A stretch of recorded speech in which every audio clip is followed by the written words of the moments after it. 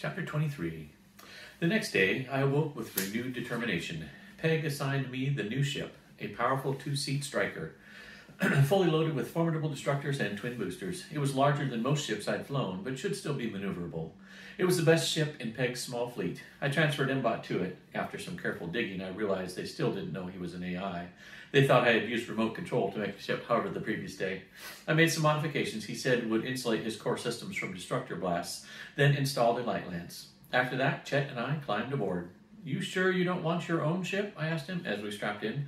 "I don't particularly need a co-pilot since, Mbot was humming happily. Apparently he approved of the specs on this new ship. "I wouldn't want to try the controls with this wounded arm," Chet said, fitting on a flight helmet. "And beyond that, it has been, centuries since I've flown. I think perhaps I should like to take this slowly."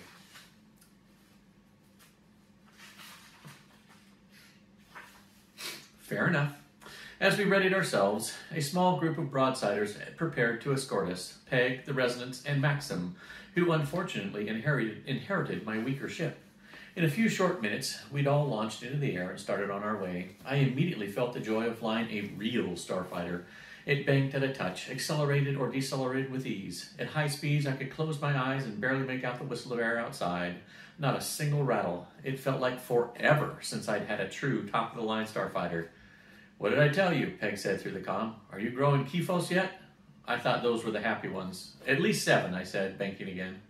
"I took that ship out myself a few times," Peg said. "Never into combat, though. It was just too spectacular to risk damaging it with my clunky flying. But you're perfect for it, Spin." Will Guntua forgive me for taking it? "She has been wanting to back off from flying anyway," Peg said. "Take a break. Do some ground duty instead." How could anyone grow tired of this? I didn't know Gunta well. She was a Heklo from one of the other flights. But I supposed if she'd wanted to keep flying, she'd have been given what was now Maxim's ship.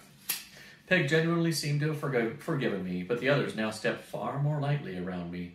It hurt to see how Shiver made certain never to let her ship stray out in front of mine, as if she worried I'd start shooting again. I couldn't blame them. I would have acted the same way, or likely worse. At least Chet seemed to be enjoying himself. I could call up his camera feed on the corner of my screen. He was looking out the canopy with an almost childlike grin on his face. We soared across several fragments, startling a small herd of something that looked like ostriches, but with their feet on their backs as well as underneath them. With feet on their backs as well as underneath them. The readout said it would take roughly 2 hours of flying to reach our destination, and though a part of me was wistful for the time Chet and I had spent adventuring together, I was certainly glad I didn't have to hike all this distance on foot. "So," Peg said, her voice in my ear via my new helmet, "don't suppose you'd be willing to give us a few tips as we fly, to improve our combat, make it like yours?" "That isn't the sort of thing a few tips can achieve, Peg," I said, "but there are some formation exercises I could teach you while we fly." "Excellent," Peg said. Over the next half hour, I explained to Cutlass Flight some basics that I thought they were lacking. The importance of a wingman, the value of drilling on formations, the purpose of group responses. I soon had them paired off, Maxim with Peg, the two Resonants together, and doing sprints. One would spring forward, fire their imp, then fall back to reignite while the other darted forward in a guard position. They took my instruction without complaint, and after a short time, I had a solid gauge of their abilities. Shiver was good. Deliz not far behind her. Peg was better than she claimed, though her shuttle wasn't terribly fast. She was more a gunship and support flyer.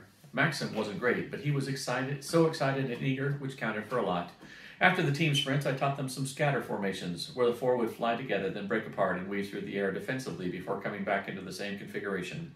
They picked that up quickly. "Good," I told them. "Now watch as I sketch this next formation on your monitors. I want you to do the same break and scatter, then return into a group of 3. One of you is going to head back to fire at the enemy, who has hopefully been confused by your maneuvers." "Fascinating," Shiver said. "It's like shining with part of your body to distract while the rest of you grows in another direction." "Yeah, or like a street fighting trick," I said. Get them to watch one hand while you prepare to claw their eyes out with the other one." Shiver said. "You are a unique individual, Spin." "Yeah, I know. Bless my stars," I said. Just trust me. Learn to work as a group and you'll have a huge advantage on the battlefield." They did as I asked, slowly figuring out this more complex formation. I gave tips, digging back to what Cobb had taught me when I'd been new. "You're good at this," Chet said from behind me as they ran through another scatter formation. "I see a natural teacher in you." "I'm good at pretending," I said. "Most of this is just stuff I'm regurgitating for what I was taught." "And what precisely do you think teaching is?" he said. You have confidence, credibility, and empathy. I think you are excellent at this duty. I sat a little taller at those words, and the experience made me want to fall back into the role I'd taken with the team on Starsight, that of a drill master. That was dangerous. I wasn't going to be with the Broadsiders long enough to train them extensively. I gave them a short break with a compliment on their skills, and Peg pulled up on my wing. Her shuttle looked slapped together, but that was deceptive. It held an exceptionally strong shield and powerful guns. In a proper fire team, with faster ships to keep the enemy from swarming her, she'd be a force to be reckoned with. Though she was the leader, she'd done as I directed during instruction without complaining or pulling rank. That said a lot about her, all of it good. She was humble enough to take direction in order to achieve her goals. How do you feel? She asked. Memories are good? They are, I said. I can remember my name, my friends, most of it. There's something about being part of a team that helps us all, she replied. Even when we aren't immediately close to one another. It's like how a forest is stronger than a tree, eh? The roots interlock and the fruit grows for all in more abundance. It's like a crystal lattice, Peg, Shiver said over the comm. The structure of a crystal is strong because of how the individual atoms align. Well, Maxim said, I guess I'm supposed to say it's like a herd of cattle, or maybe a line of fence posts, or some other cowboy crap. Cowboy? I asked. He paused a moment when I spoke. Perhaps I was reading too much into it, but I felt he had to struggle not to snap at me because of how I'd betrayed his trust. He continued speaking, though, as if he were trying to give me a second chance. Haven't I told you, Spin? In the superiority, everyone thinks of humans as the ravening monsters, and so they love our old lore. Pirates, Gurkhas, the Tuskegee Airmen, and, unfortunately, cowboys. So they'd always expect me to talk like one, even though my heritage from old Earth is Ukrainian. I don't know where that was, I admitted. It didn't have cowboys, Maxim said. You have no idea how annoying those hats are. My owners always claimed that they were using me for scientific study, but you wouldn't have known it from the way they showed me off at parties. Parties, Shiver said. Such an interesting concept. How you motiles insist you need time apart, yet when you want to enjoy yourselves, you always simply come back together. Why leave in the first place? I have a friend, I said, thinking of Rig, who disagree that being together is when we enjoy ourselves. I think he has the most fun when everyone leaves him alone. Curious, Shiver said, until Liz added a hum in the background. I tried to picture their cavernous home world, like Detrius, only with each and every tunnel full of different crystalline tendrils, networks of individuals who explored by growing themselves outward. All right, I said over the comm, you have some travel time left. Do a few more team sprints and prove you can execute them without making fools of yourselves. Maxim groaned. We just spent an hour on sprints. You still need to work on fundamentals, Maxim, I said. Learn what you can from me while I'm here. You people fly like a bunch of pig farmers. I take it pig farmers do not often fly well in your culture, Spin? Shiver asked. Ask Maxim, Peg said. He's the cowboy. I smiled, their banter reminding me of flying with my friends, though this felt different. In skyward flight, our banter, although genuine, had always had an edge. We'd been a few bold fighters facing overwhelming odds. We'd gone into each fight knowing it might be the one where we lost someone we loved. The Broadsiders didn't have the same sense to them. They were relaxed as they ran through more sprints. When one got something wrong, they all laughed it off. Skyward flight hadn't done that, because there, if one of us kept screwing up, it would get everyone killed. Was this what it felt like to relax? Scud. Listening to them, I realized I really didn't know what it felt like to just live, without worrying about a bomb annihilating my entire civilization one night while I slept, without fearing that my friends wouldn't be coming home tomorrow, or, more recently, without wondering if I'd be discovered as an imposter. As they practiced, I glanced over the landscape. Once you got past the fact that this place could literally consume your memories and identity, it was beautiful. An endless open sky, cast faintly pink-violet, interrupted by floating islands. Each fragment was a different biome, inviting a new adventure, and beyond that, the light burst. Though it was still distant, today I felt something drawing me toward it. Chet thought we'd need to go right up close to it to finish the Path of Elders, and looking into that full light now, I knew it was true. I'd walk the path, but at the end I'd face them. Whatever else happened here, that was my destination. I shook myself out of that trance-like state and patched through on the comm to Peg, looking for a distraction. Hey, I said as she finished her sprints, could I get more details on your plan? How exactly is me fighting the pirate champion going to help you win the superiority base? She was quiet for a moment, seeming to consider. Finally, she answered, pulling her shuttle up beside my ship. You know about my past? The others told you? You were chief security officer at Sherhold, I said.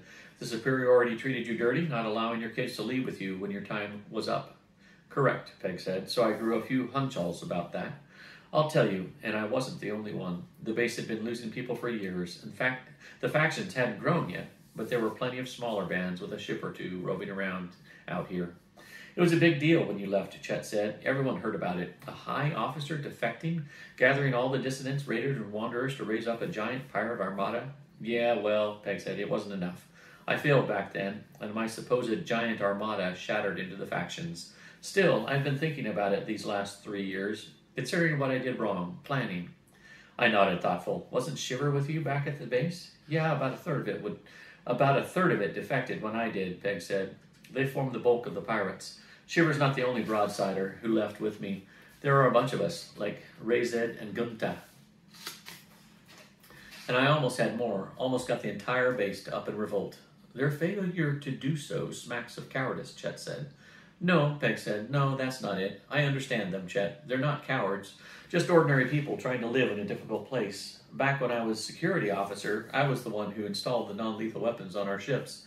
My argument being that we couldn't afford to throw away ships the malcontents had stolen. Truth is, though, I grew urachus. I knew those dissidents were just like us. I didn't want to be in the business of shooting them down. So wait, I said, you're saying that the superiority forces in here, they use non-lethal weapons too? Yep, Peg said, pretty much everyone does. We have this understanding. None of us want to be killing each other. So civilized, Chet said. I approve. Well, Peg said, the high-ups in the somewhere, they'd rather it be deadly in here. Fortunately, they're far away. Regardless, Spin, this is important to me, or important to understand. Those people at Sherhold, they almost joined me when I left. They want to escape, but they're scared of the superiority and of the officers that are still loyal. If we give them a nudge, prove that my force is stronger, they'll join us. I'm certain of it. That explained a lot. The pirates didn't want to lose equipment to damage because repairs were difficult for them. And the superiority forces weren't zealots or loyalists. They didn't want to die to defend a stupid mining base. But they had to make a good showing for their superiors. So non-lethal weapons were used all around. I found it interesting how humane things became when once the people far up the command chain, the ones who didn't have to bleed for the decisions they made, couldn't force everyone into line. I don't understand why the pirates have these little squabbles and do meaningless raids against each other, though, I said. If I were in charge of one of these pirate factions, I wouldn't waste time with champions or duels. I'd raid a group smaller than mine, freeze their ships, then steal the lot of them. In a few weeks, I'd be queen of all the pirates. You really are terrifying sometimes, kid, Peg replied. A question occurred to me. Do you guys have, golden tankards or anything? I mean, I know we don't drink here, but I've always wanted a golden tankard, or maybe one made out of bone. The stories mentioned once made from the skulls of one's enemies, but it seems like the drink would leak out the eye holes. Unless your enemies have no eyes, I guess. Peg had fallen silent. Oh, maybe that last part had been a little much. I was trying to get better at this sort of thing. I should probably leave skulls out of conversations. I'm glad to finally meet a human who lives up to the stories, Peg said. But no, we're not going to be giving you any tankards made of skulls. Still, I said, Chet's right. It's remarkably civilized in here. I have trouble accepting that nobody has ruined it. That's because you spent your life fighting to the death, Peg said. We have a different problem. You feel yourself dribbling away each day, Chet agreed. Having something to do is important. The sparring, the duels, these invigorating activities give the pirates purpose, don't they? Yeah, Peg said, and no one wants to ruin what they have. That's part of the problem. Every time I pitch the idea of seizing Sherhold, the pirates get frightened, unnerved. They like the way things are. With 6 different pirate factions, there's always a raid to plan, a ship to repair, a mission to execute, or territory to defend. It's what they want. But you want something more, I said. Yes, Peg admitted. Maybe I'm a little too much like you. A little too much like the people outside. I can't feel safe as long as the superiority is there.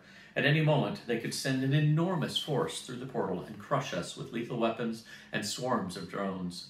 My people won't be safe in here until I control that portal, until I can lock it on our side. And then we can undermine superiority acclivity stone production, starve their forces on the other side, payback for what they did to me and mine. There is an encouraging vengefulness in her tone. I approved.